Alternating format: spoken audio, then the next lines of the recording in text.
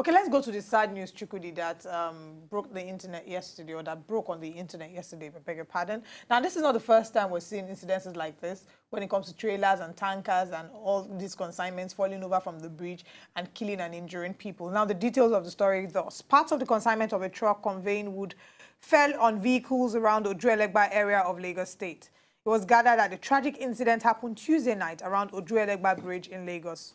Although the casualty figure is yet to be ascertained, it was gathered that at least 3 vehicles, including commercial buses, were affected in the accident.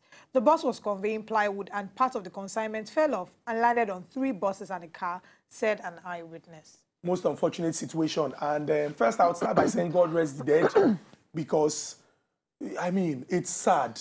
You know, we know that life is, you know, all about risk, or it's a gamble. But then the human part of you would look at a situation where somebody calls home to say, I'll be home in a few hours, in a few minutes, you know, I'm on my way. I dashed out to the market to get stuff. I went to see someone, I'm coming back home. And in the end, you hear such stories. I mean, we can avoid situations like this, but it's most unfortunate that we begin to make excuses for our failures, and we look at situations and say, oh, it is well, I am covered by the blood and the likes, and we put ourselves in harm's way. And when such situations happen, even our response to emergency situation is a problem. You see, the Lagos State government is like, when you look at all the various states in Nigeria and look at the very nature of operation and how a state should operate, the Lagos State government is, or the Lagos State as a state is miles ahead from all of these other states. We have said this several times, that some of these states are no better than business centers, and all they should just do is go to the state house and give them photocopying machine, that they should just be photocopying maybe JAMB or WAEC past questions. Because in the very operation of government, these states, you know, having people who preside over the administrative affairs with no capacity have run the states aground. Okay. Now, when we talk of emergency response, we're looking at how you respond to any emergency situation, whether it is, you know, suicide or attempted suicide, whether it is, you know, fire outbreak, whether it is flooding, whether it is, you know, electricity, whatever the situation is. And if Lagos State is a leading example, and what we have is something we need to manage, it's a problem.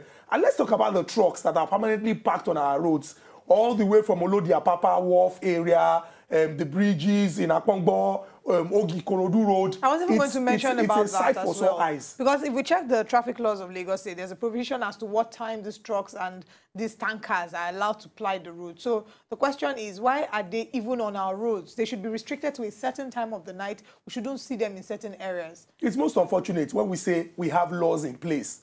But it's not just about having laws. There's also, you know, implementing the laws. That's the reason why you have the organs of government. Those who make laws, those who implement or carry out the law, and those who interpret the law. If we have laws and we just act like we cannot, you know, take decisive action, and we put people in harm's way or in danger, then it's a major problem. And that is why Nigerians must begin to ask questions. And asking questions is not just waiting every 4 years to participate in general elections. It's by holding people in government accountable, taking them to task, speaking through to those in power and position.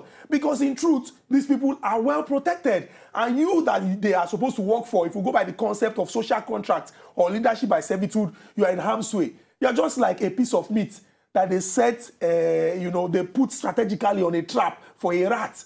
And when you get caught up in it, it's a problem. So we must begin to tell those in government to act in the best interest of Nigerians. How do you get trapped in a commercial vehicle or in a private vehicle because a truck carrying plywoods, you know, you don't understand how it happened from the Ojuelegba Bridge?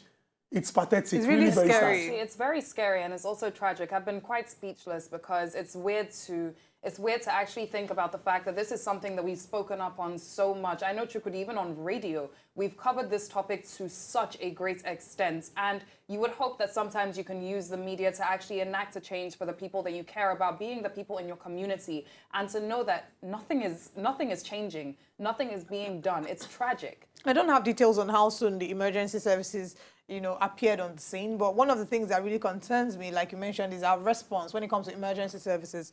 Remember the other day you talked about being on the boat and, you know, your fuel got finished and you were stranded on the sea for about 30 minutes.